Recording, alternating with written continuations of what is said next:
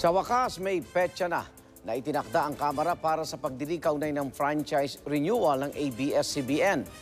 Pero hindi muna pag-aproba ng prangkisa ang pag-uusapan, kundi yung pagbibigay po ng NTC ng Provisional Authority to Operate. Saksi si Sandra Aguinaldo. Sabi mismo ni House Speaker Alan Peter Cayetano, pagtutuunan ng pansin ng Kamara ang pagpapanatili sa ABS-CBN sa ere sa susunod na linggo. Iimbitahan daw nila ang National Telecommunications Commission o NTC sa isang meeting. Nauna ng sinulatan ng liderato ng Kamara ang NTC para sabihan itong bigyan ng Provisional Authority to Operate ang ABS-CBN.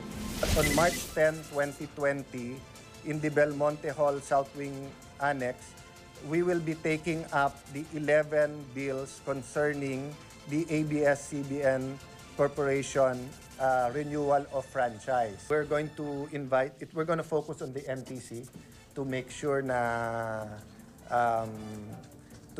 that hindi mag-off the air yung ABS-CBN. Pero ang Kongreso, tila wala nang masyadong panahon para talakayin ang prangkisa ng ABS-CBN. Kung March 10 ang pagdinig, kinabukasan na ang huling session day ng Kongreso bago ito mag-adjourn sa March 14. May 4 na ang balik ng mga mambabatas, ang eksaktong araw ng expiry ng prangkisa ng TV network.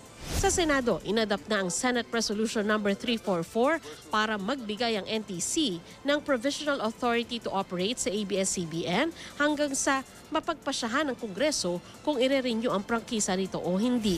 We're not passing judgment as to whether or not it is a valid exercise of that executive discretion. We leave that to the NTC, but we're saying, Mr. NTC, it is our sense, in accordance with the opinion expressed by the Secretary of Justice, that the ABS-CBN be allowed to continue to operate. Si Senator Richard Gordon sinabing mabuting maging transparent ang mga senador na may kaugnayan sa ABS-CBN. Kasama rito si Senator Grace Poe, na chairperson ng Committee on Public Services na didinig ng franchise renewal sa Senado.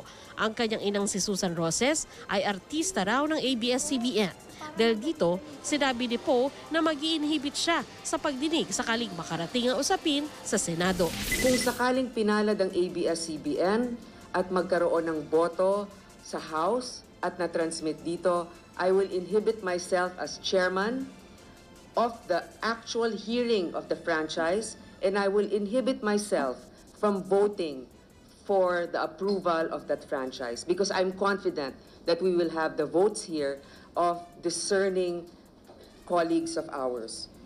Ako si Sandra Aguinaldo, ang inyong saksi.